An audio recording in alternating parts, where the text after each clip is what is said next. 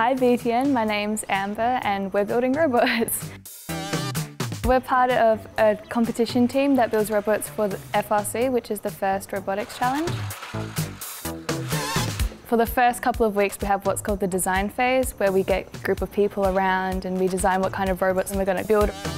The most challenging part would be agreeing on a design, because a lot of people have very strong opinions about particular things about the robot and you have to compromise with them.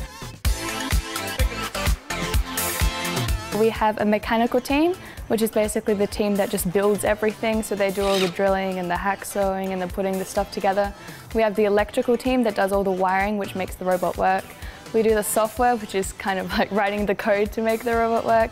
We have pneumatics, which is linking up all the air hoses together to make things move in and out. Do we have anything else? Behind us we have multiple prototypes of the same robot. We have a Bob, we have a Kevin and we have a Steve. It's very hard deciding which one to go with.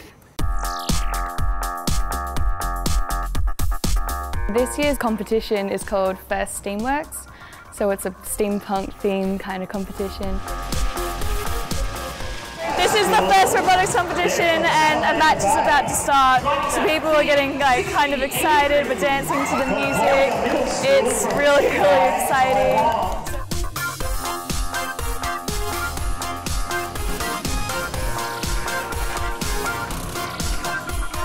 So far we've assembled the robot in the pits, we've gotten the software working, and in our first match we scored 256 points, which is a lot, and we've won our first match, which is a good start to the day.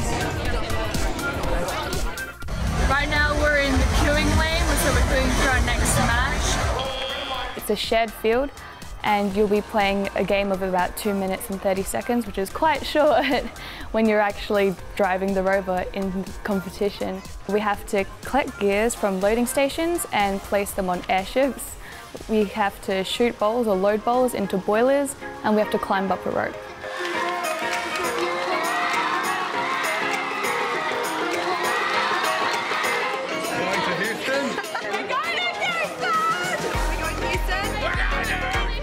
Working with people here is really good because everyone has really similar interests. We're all interested in STEM, which is like science, technology, engineering and mathematics.